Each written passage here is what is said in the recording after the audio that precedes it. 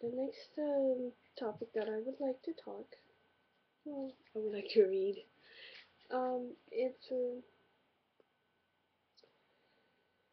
my god, where is it? It's liver blood stasis, because we're having a test the next day on Tuesday.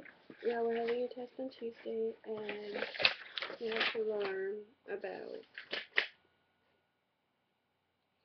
a few things in liver blood deficiency, liver blood stagnation, or liver blood stasis, and a lot of people could say that. And so the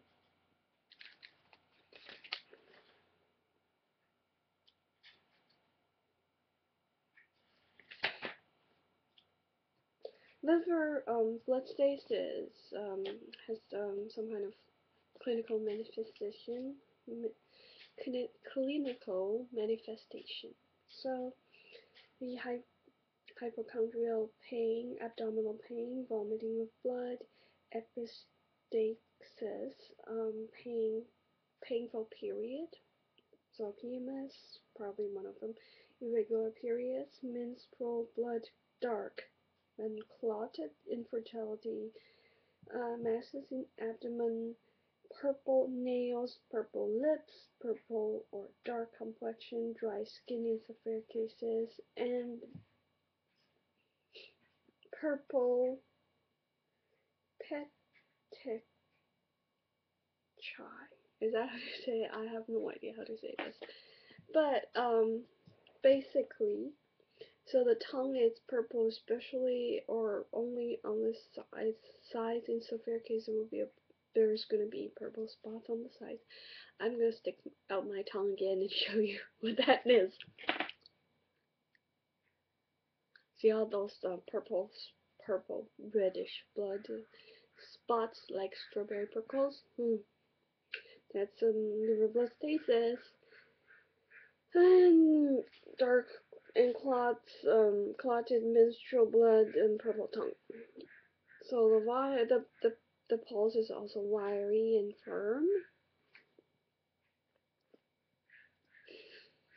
So the etiology is blood stasis does not have direct etiological factor, as it is a pathogen that develops from other pathogenic conditions, chiefly chi stagnation, cold or heat, and the most common cause of liver blood stasis is liver chi stagnation. Therefore, the etiological factors lead to liver chi stagnation may be in the long run lead to liver blood stasis. Pathology, and this pattern is often derived from that of the second stagnation of liver chi. When chi stagnates in the long run, it leads to blood stasis, and the liver stores blood and is particularly affected by stasis of blood. When liver blood stagnates, the blood in the directing and so I guess ren and chong vessels, ren mai and chong mai vessel, will also stagnate and affect the menstrual function. The chief manifestation stasis of blood in the uterus is dark and clotted menstrual blood and painful periods. Blood stasis Blood stasis leads to pain, and just as distension is the chief complaint of chi stagnation, pain is the chief symptoms for blood stasis. And clinical manifest in the real clinic, blood stasis frequently causes a severe pain, and blood stasis may occur without pain, but a severe stabbing pain always indicates blood stasis. Stasis of blood of the liver may cause pain not only during or before the period, but also in general in the abdomen. At other times, and it affects men too.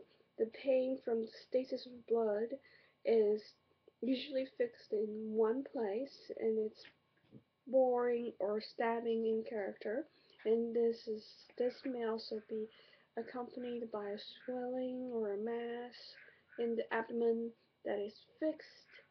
Stagnation of qi can also manifest with the abdominal masses that comes and goes.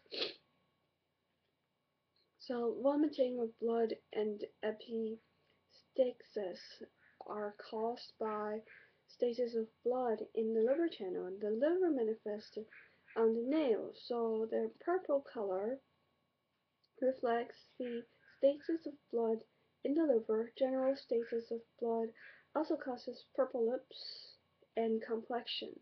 So I don't have a purple complexion, so that's good. I don't have the severe cases.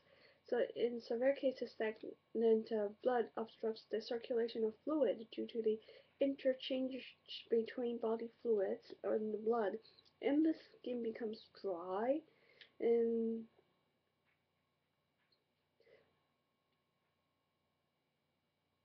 this petechiae,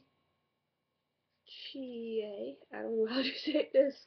So it's like a purple color are due to bleeding under the skin caused by blood stasis in the blood connecting vessel. And the purple color of the tongue body reflects the stasis of blood.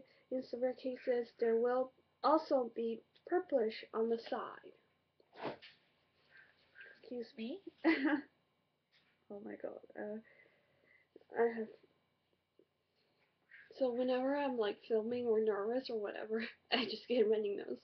See, that's what I was talking about. My dampness. Also the same when I'm just nervous. Even when I'm just filming. I mean, that's crazy, isn't it? So the purple color of the tongue body reflects stasis of blood. In severe cases, it will be purplish spots, usually on the sides, and the firm pulse is typical of blood stasis. And blood stasis is a very important pathology in practice because it potentially leads to serious disease. By contrast, qi stagnation by itself cannot lead to serious disease. For example, coronary heart disease, stroke, and cancer are all characterized by the presence of blood stasis, and of course, in addition to other diseases patterns. So pathological precursors of the pattern. So liver blood stasis always derives from other patterns, and liver blood stasis may derive from the following patterns.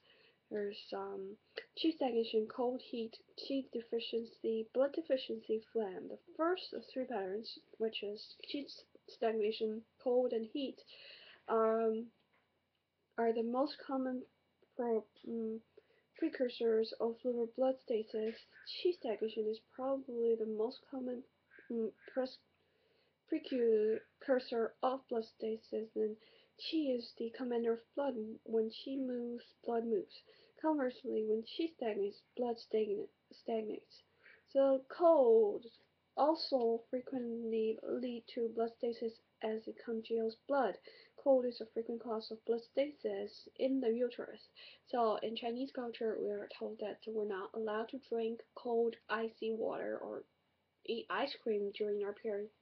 Should be before, but I find myself being drawn to cold drinks right before my period. So when I'm like, having a crazy craving for ice cream, like, oh, that's gonna be my period soon. um, I'll stop here because my 10 minutes is about to end.